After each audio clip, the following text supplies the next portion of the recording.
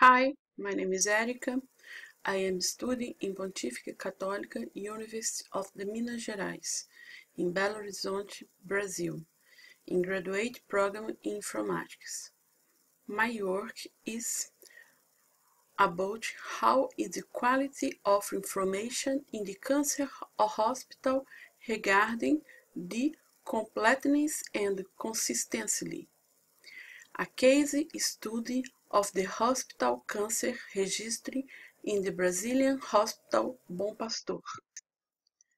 The aim of the study is analyzing the measurement of the information quality in the information system of Brazilian hospital in terms of the data completeness and consistency. Medical records of the patients from the year of diagnosis to 2011 were analyzed with less than 5 years of tumor follow-up.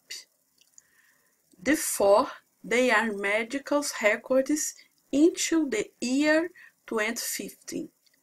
9,063 cancer records from 9,124 patients are analyzed.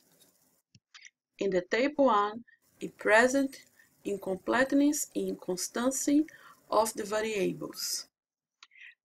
The educational level variable present in abysmal completeness rating with 70% without information. Regarding education, research shows that even with less than 8 years of the study tend to undergo mammographic less frequently and to have a high prevalence of the breast cancer. The family history of cancer presents a very poor completeness, with 78% of the patients without information. The study shows the data of the hospital evolutions is highly heterogeneous, ambiguous, noisy, and incomplete.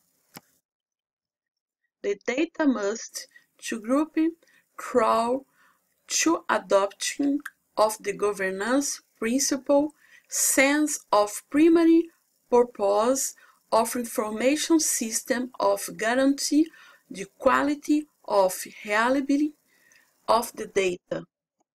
This work contributes for future analysis to be carried out in hospital system to obtain systems with high quality.